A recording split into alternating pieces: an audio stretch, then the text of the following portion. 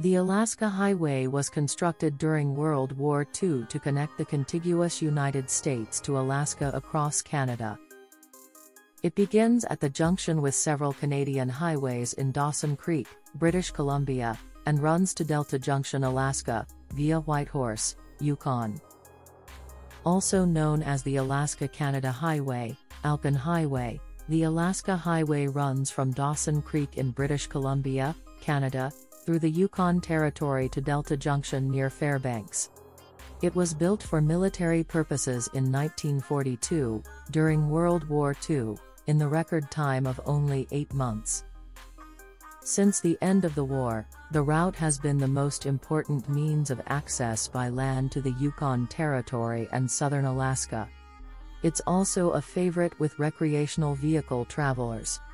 The highway passes through Whitehorse, Canada before crossing the international border into Alaska and ending in Delta Junction. Motels, shops, and gas stations lie at intervals of 30 to 50 miles.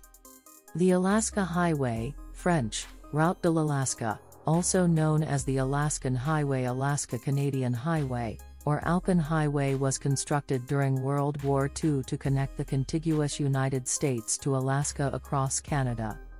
It begins at the junction with several Canadian highways in Dawson Creek, British Columbia, and runs to Delta Junction, Alaska, via Whitehorse, Yukon. When it was completed in 1942, it was about 2,700 kilometers, 1,700 miles, long, but in 2012, it was only 2,232 kilometers, 1,387 miles. This is due to the continuing reconstruction of the highway, which has rerouted and straightened many sections.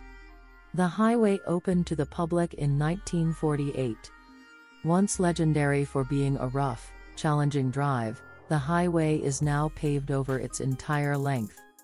Its component highways are British Columbia Highway 97, Yukon Highway 1 and Alaska Route 2. An informal system of historic mileposts developed over the years to denote major stopping points. Delta Junction, at the end of the highway, makes reference to its location at historic milepost 1422.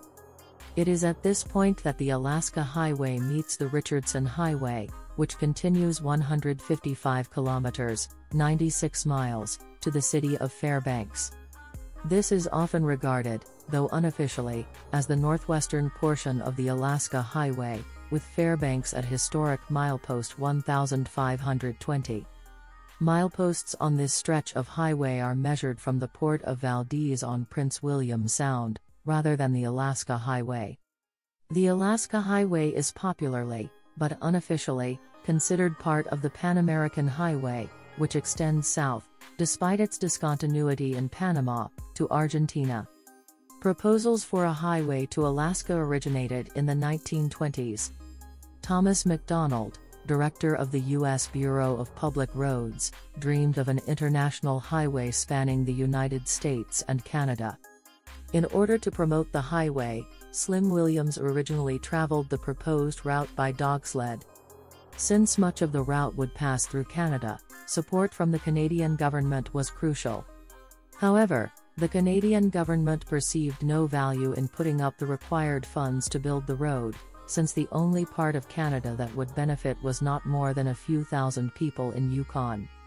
In 1929, the British Columbia government proposed a highway to Alaska to encourage economic development and tourism.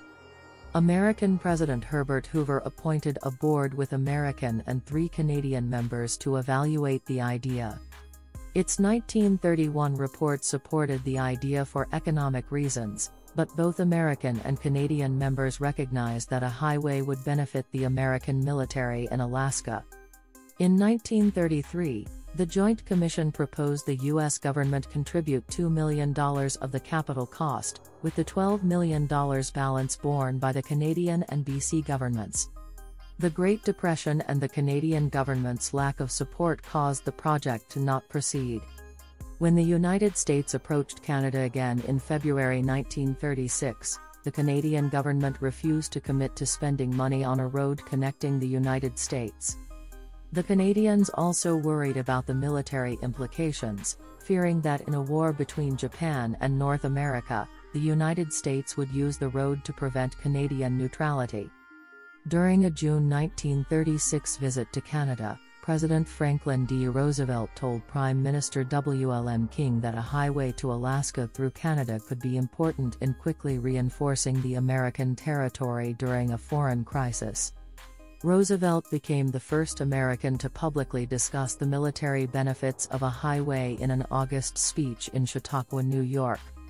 He again mentioned the idea during King's visit to Washington in March 1937, suggesting that a $30 million highway would be helpful as part of a larger defense against Japan that included, the Americans hoped, a larger Canadian military presence on the Pacific coast.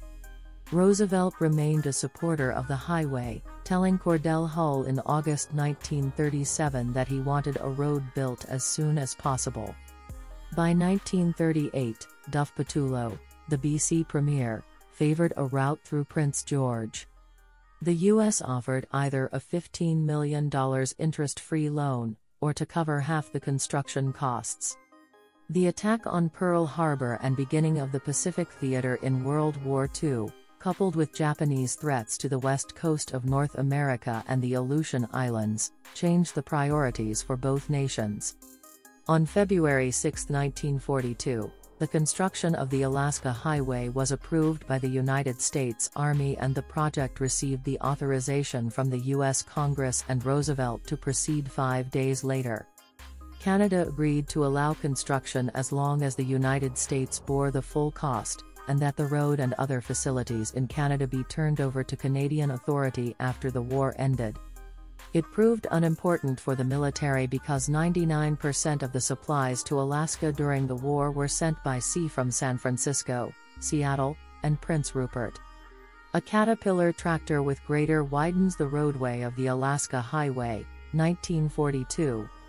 Soldiers of the U.S. Army Corps of Engineers meeting in the middle after completing construction of the Alaska Highway.